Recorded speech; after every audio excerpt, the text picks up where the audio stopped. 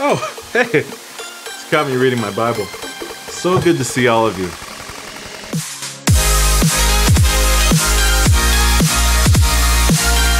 So we've been getting a ton of questions this week, and one that rose to the top was the issue of purity and the question of why.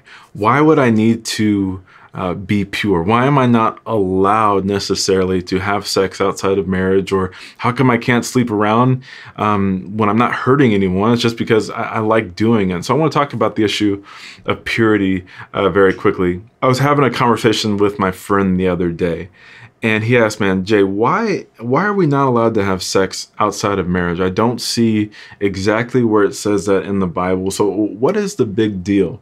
And my immediate answer to him was actually, well, it does say that sex should be under the context and inside of marriage. It does say that in the Bible. And so I began to talk to him. I said, well, but when you do, let me ask a question, man. How do you feel afterwards? So what do you mean? I said, when you have sex with someone that's not your wife, how do you feel? And as we begin to peel back the layers, the emotions were loneliness, a sense of shame, a sense of emptiness, and an insatiable desire to need to do it again. And as we begin to focus on that feeling, it became very clear very quickly about Jesus's heart for us in purity. Sometimes we get the misconception that because Jesus wants us to live a pure life, that somehow means that we can't have fun. And I understand that, because fun is awesome. I love having fun. I love laughing. I love feeling exhilarated. I love the ecstasy of an amazing moment. Fun is great, but somehow we get it in our heads that because we can't do exactly what we want when we want, that means that we can't have fun. And my friends, let me tell you that Jesus did not just come to give you a good life or a nice life or even a great life.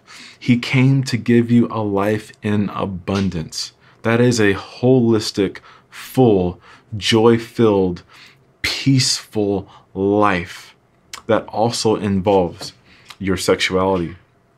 God's heart for you in sex is that you would experience wholeness and joy and peace and a fulfillment where you know that you don't need to feel this insatiable desire for sex, but rather you have met your counterpart and you are doing something that is holy and there is no shame around it, and you feel even energized after you do it because you're so grateful that it's happening under the context that God has designed for us.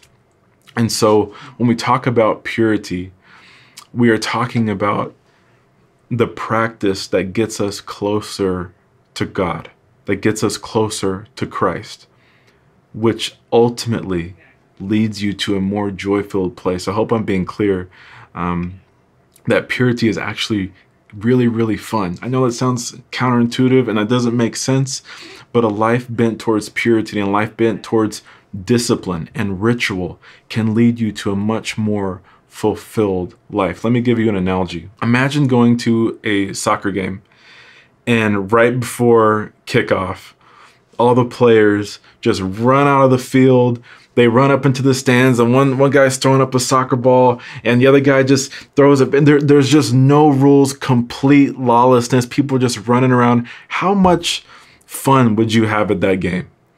You spend $80 to come see a great soccer game, and it's just complete chaos. Man, I bet for the first 2 minutes, the first 3 minutes, man, it'd be fun. You'd be cheering. This is crazy. I've never seen anything like this. But by hour 2, you'd be like, wait, hold up. This is nuts. It can be the exact same thing with our lives. What am I saying? I'm saying that freedom can only happen in the context of rules.